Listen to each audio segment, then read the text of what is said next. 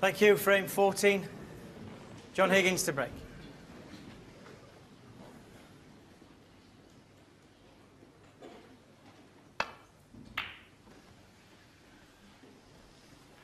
Yeah, this final at the moment, John, is being played out like the two semi-finals. Usually have a session in a match where someone runs away with it and maybe wins 6-2 or something like that.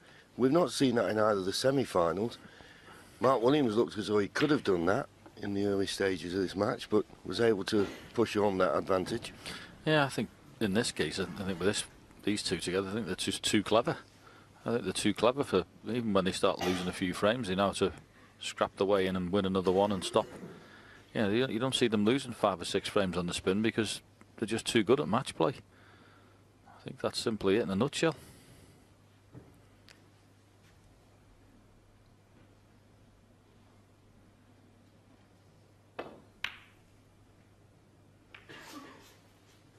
Now, Mark Williams will be tempted by this red in the middle, I'm pretty sure.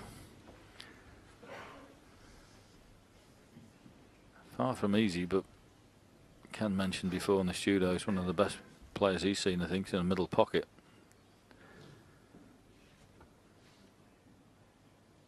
Doesn't lessen the pressure, though, if he does decide to go for the middle. He could play it to the far left corner and maybe feel as though he wouldn't leave anything too easy, but if he plays it in the middle and misses it, he's going to leave a sitter for his opponent. You know, I think one of the reasons why he's a little reticent, John, with the blue being knocked off its spot a touch, I think if the blue was there, he'd probably feel as if just playing this natural weight would take it up towards the blue. I think would have been slightly off its spot. He's got to hit it a bit firmer. Unbelievable shot. And he obviously thinks the pins will pot. But that was a brave shot to play. Look what he was leaving, and the pink does go. Yeah, that's ultimately why I think he chose the shot. I think if he was having to play up with any pace more than that, higher up the table, he wouldn't have taken that. But because the pink did go, he decided to go. Oh, what a great shot. 7. Pink spot not available, goes up on the blue spot. That won't bother Mark at the moment. 8. A little bit straight, but I think he's just got enough angle to be able to nicely come on one of those reds in the other half of the table.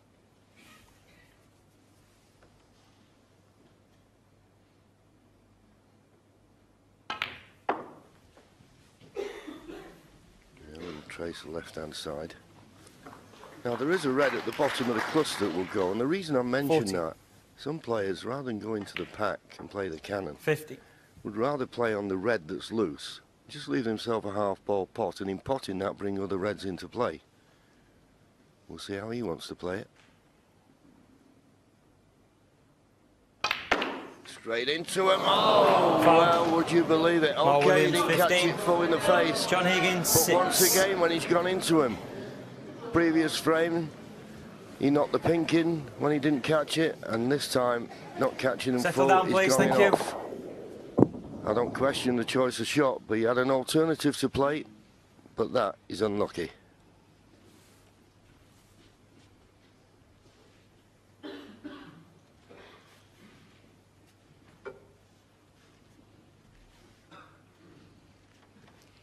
Obviously no problem with being able to pot this red that's there. John's just having a look to see if he can pot it. That's right, and avoid the cannon on any of the reds as he comes down the table.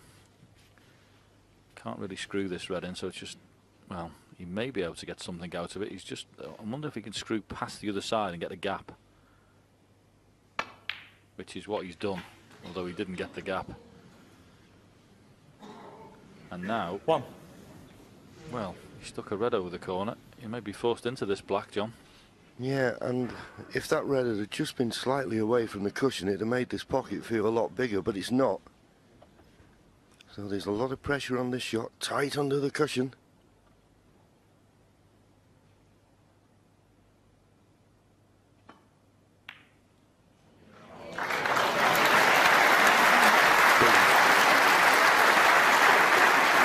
Absolutely brilliant. As John rightly said, That red 8. wasn't close enough to the pocket to make it a big hole. So there was plenty of pressure on that one.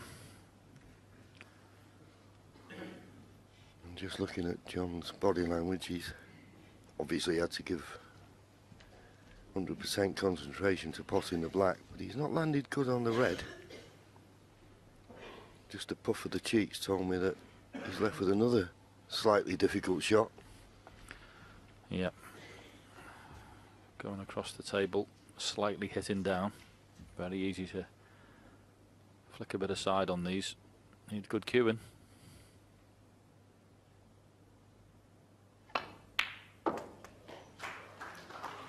Nine. Well, it was good cueing. Now, John had a good look at this before. It must be pretty tight because he didn't just get down straight away. I mean, from our angle, it looks like it flies in, but where John is, it might be a touch tighter looking at it.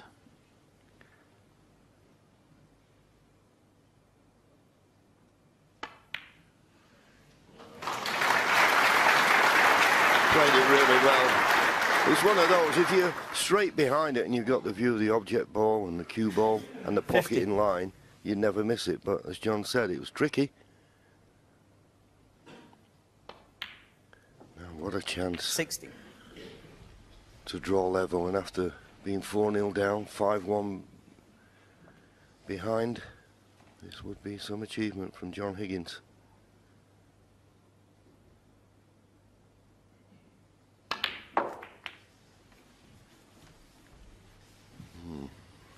Is he on this red to the corner? 23. It's pretty tight, so maybe not. Might be change of plan. Obviously you can pot this one that's close to the left corner pockets, but a little bit of work to do with the cue ball.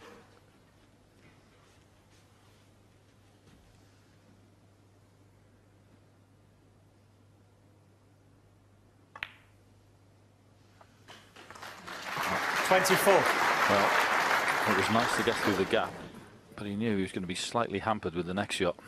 Just had to stand for it. Yeah, this is tough. And all you can do in this situation, you can't try to do much with the cue ball. Just pot the pink and just trust to luck you get the right cannon.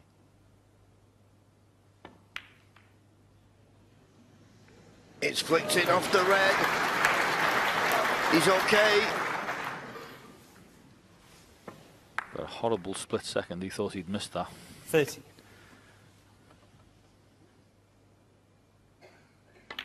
Such was the wafer-thin contact. 31. Flicked the pink in the pocket.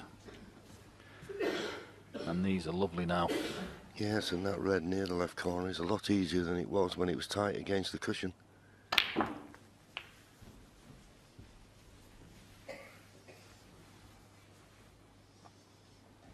$38.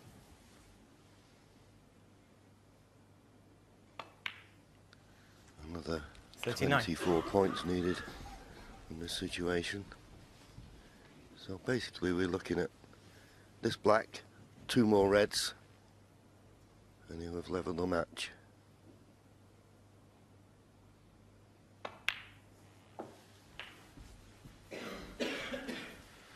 He really is made of stern stuff, is John Higgins.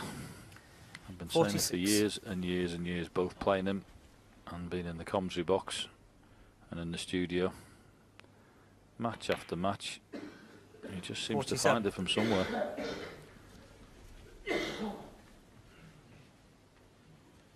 Brilliant competitor.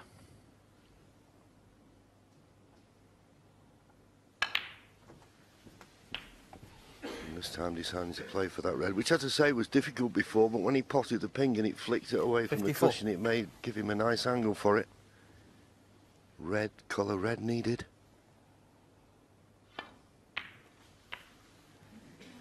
Thanks. 55.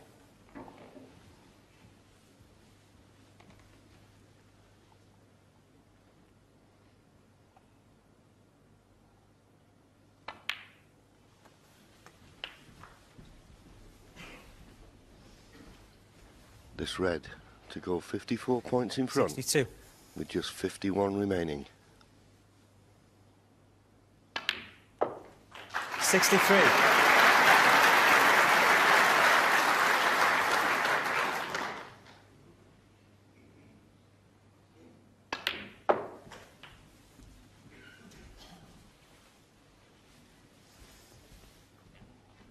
Mark Williams.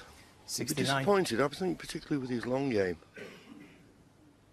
today. And okay, a couple of times he may feel he was unlucky when he went into the cluster. And on this occasion, he went in off. Another occasion, he knocked the pink in.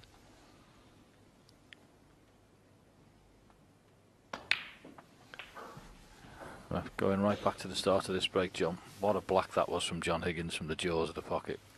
75. Absolutely wonderful cutback. Lots of pressure on it. 76. Floated it in the hole. And everything he got, he deserves after that shot.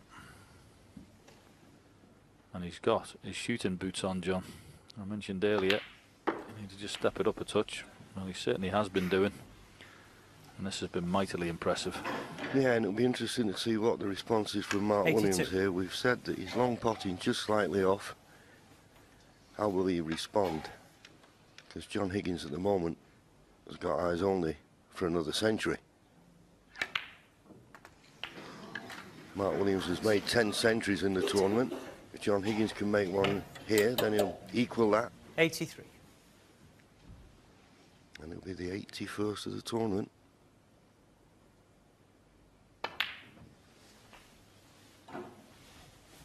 And of course, it's John Higgins who holds the record for century breaks made in the World Championship, 14. 90.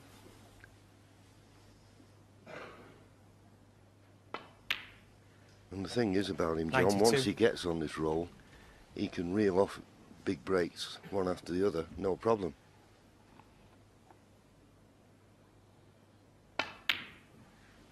$95.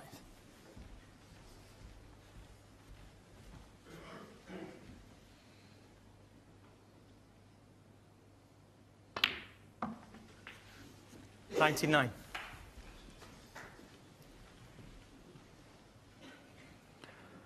Just this blue for another fabulous centre. Well played, John Higgins. 104. Absolutely wonderful.